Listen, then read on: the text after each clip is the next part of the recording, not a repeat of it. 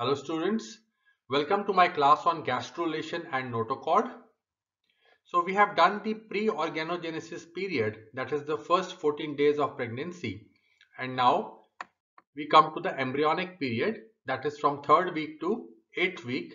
So first of all we will do the formation of the 3 germ layers. So we have done that the bilaminar disc was formed by day 8 after fertilization, while by day 14 the prochordal plate and primitive streak are formed. Now cells proliferating in the region of the primitive streak pass sideways, pushing themselves between epiblast and hypoblast. So this is epiblast, this is hypoblast. So this is the primitive streak. Now the cells formed here, they push themselves between epiblast and hypoblast. So they pass in this region and they form the intraembryonic mesoderm or secondary mesoderm. So this is the secondary mesoderm because primary mesoderm has already been formed by the trophoblast cells, what we call the extraembryonic mesoderm. So this mesoderm is the secondary mesoderm, or we can say the intraembryonic mesoderm, and this is the first germ layer to form in human beings. Some cells from the primitive streak displace hypoblast and form a layer known as endoderm. So mesoderm is formed from the primitive streak, intraembryonic mesoderm or secondary mesoderm is formed from primitive streak.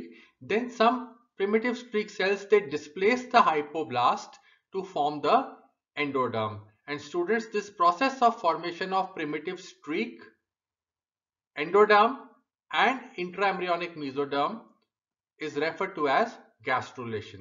So what is gastrulation? The process of formation of primitive streak and intraembryonic mesoderm and endoderm by the primitive streak, that is referred to as gastrulation. So process of formation of primitive streak, endoderm and intraembryonic mesoderm is referred to as gastrulation. Remaining cells of epiblast now form ectoderm. So these cells, primitive streak cells, they have formed the mesoderm, intraembryonic mesoderm, and they have formed the endoderm. And the remaining epiblast cells, they give rise to ectoderm. So ectoderm rises from epiblast cells, while endoderm and mesoderm, intraembryonic, they arise from the primitive streak. So in this way, the embryonic disc is now made up of 3 germ layers, or we can say the trilaminar disc is formed by day 16 after fertilization. So bilaminar disc made up of epiblast and hypoblast was formed on day 8 after fertilization. So this trilaminar disc comprising of the germ layers, the endoderm, mesoderm and ectoderm, is formed by day 16 after fertilization. Now we come to the derivatives of ectoderm. So you remember there are 5 derivatives of ectoderm. So the first 2, they are starting with E, and epidermis of skin and its derivatives including sweat glands, hair follicles, epithelial lining of mouth and lower part of anal canal. So if we consider the skin to be made up of epidermis and dermis, so then the outer layer, it is natural that it will be formed by ectoderm because it is the outer layer. So epidermis of skin and its derivatives, they are derived from ectoderm, and epithelial lining of the extremities, the mouth and the lower part of anal canal. So the extremities of our body, their epithelial lining is also derived from ectoderm. Ectoderm starts from E, epidermis of skin and epithelial lining of the extremities, the mouth and lower part of anal canal. The nervous system, the whole of it is derived from ectoderm, cornea and lens of eye, and the adrenal medulla. So there is an adrenal gland in our body. Remember, the inner part of the gland, the adrenal medulla, is derived from ectoderm. So there are 5 derivatives of ectoderm. So let us revise it. Epidermis of skin and its derivatives, epithelial lining of the extremities, that is mouth and lower part of anal canal, the nervous system, which is brain, okay, and cornea and lens of eye, and adrenal medulla. So the whole of nervous system, cornea and lens of eye and adrenal medulla are derived from ectoderm. So there are 5 derivatives of ectoderm. Now we come to derivatives of mesoderm. So the systems of our body, skeletal, muscular, excretory system, they are derived from mesoderm. Dermis of skin. Now you remember ectoderm derivative is epidermis. So dermis of skin is mesoderm derivative. Lining of body cavities. What are these? Pericardial, peritoneal and pleural cavities. Pericardial cavity containing the heart, peritoneal cavity in the abdomen and the pleural cavity containing the lungs. So lining of body cavities is derived from mesoderm. Adrenal cortex is derived from mesoderm. Remember, adrenal medulla was derived from ectoderm. Ovaries and testes, they are derived from mesoderm. So students, also remember, all muscle, whether it is skeletal, smooth or striated, is derived from mesoderm except musculature of iris, which is ectodermal in origin. So we did the 5 derivatives of ectoderm. There we did cornea and lens of eye. So the musculature of iris is also derived from ectoderm. Now we come to derivatives of endoderm, the epithelial lining of digestive and respiratory tract. So digestive tract is inside the body. It is lined by epithelium, and that epithelium is derived from endoderm. And then we have the epithelial lining of respiratory system, lining of majority of urethra and urinary bladder except the trigone. The trigone is derived from mesoderm. So lining of majority of urethra, epithelial lining of digestive tract, respiratory system, majority of lining of urethra and urinary bladder except the trigone. And then we have the exocrine glands including liver and pancreas, and endocrine glands including thyroid and parathyroid. They are derived from endoderm. Thymus is also derived from endoderm. So we have 5 derivatives of ectoderm, we have 7 derivatives of mesoderm, and we have 6 derivatives of ectoderm. And remember, all musculature is derived from mesoderm except the musculature of iris, which is derived from ectoderm. Now we come to the development of notochord. So simply speaking, what is notochord? It is the vertebral column of the embryo. So now the embryo is growing, the trilaminar disc is formed. Now the embryo needs a vertebral column. So that is called the notochord. So that is different from the vertebral column of adult. So notochord is the vertebral column of embryo, and how it is formed now we are going to do. So the cranial end of primitive streak enlarges to form the primitive knot. So this is the cranial end of the primitive streak, and a depression appears in the center of the primitive knot called the blastopore. So this is the depression. So cranial end of the primitive streak forms the primitive knot. Cells in the primitive knot multiply and pass between ectoderm and endoderm, forming a solid cord called notochordal process. So the cells in the knot, primitive knot, which was there in the cranial end of the primitive streak, those cells, they multiply and they pass between ectoderm and endoderm, forming the notochordal process. So notochordal process is formed from cells in the primitive knot. Now cells in this process undergo rearrangement to form the notochord. Let us see how. The notochordal process is converted into a tube which is called notochordal canal. So we have ectoderm here, endoderm here, mesoderm here, the 3 germ layers, and this is the notochordal canal that has been formed from the notochordal process.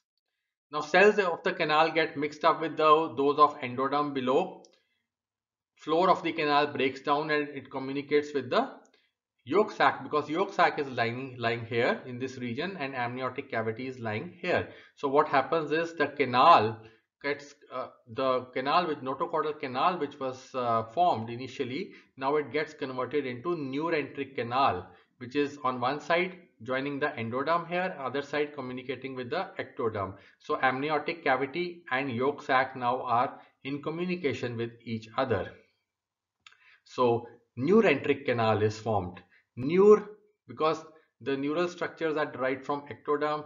Enteric, because the lining of the digestive tract is by the endoderm. So now we have got a communication between ectoderm and endoderm. The amniotic cavity and the yolk sac are communicating with each other. Formation of neurenteric canal provides nutrition by diffusion to ectodermal surface of germ disc, because the yolk sac has got the nutrients. Now they can come here to this region and provide nutrition to the ectodermal surface of germ disc, where here the cells are in the process of rapid differentiation, and till now intraembryonic blood circulation has not developed. So this is an important phase during the development. Gradually the walls of the canal get flattened, so instead of a rounded canal we have a flat plate of cells called the notochordal plate. Then a notochordal plate is formed as shown in the figure. Process of flattening is soon reversed and plate again turns into a tube. This tube by proliferation of cells forms a solid rod of cells called the definitive or finally formed notochord. So the finally formed notochord is formed by day 17 to 18 after fertilization, and this is the vertebral column of the embryo.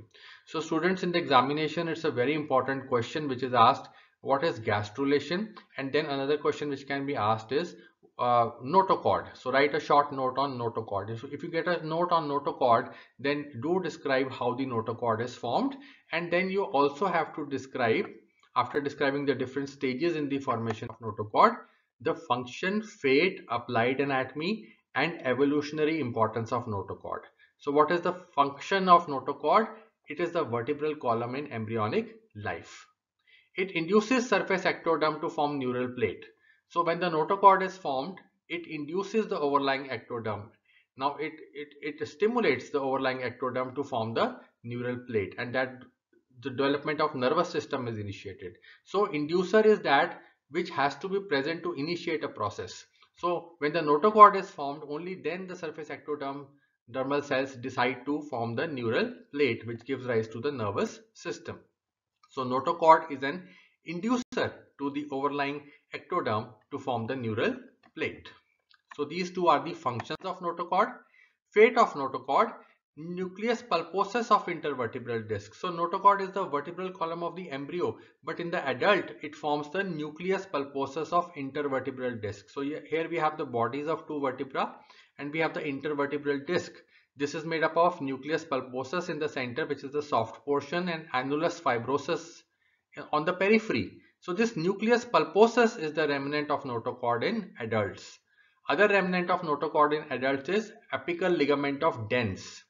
So it extends from tip of odontoid process of axis vertebra, second cervical vertebra. So it has a odontoid process from its tip to the anterior margin of foramen magnum of skull. This is the extent of apical ligament of dens. So somebody asks you what are the two derivatives of notochord in adults.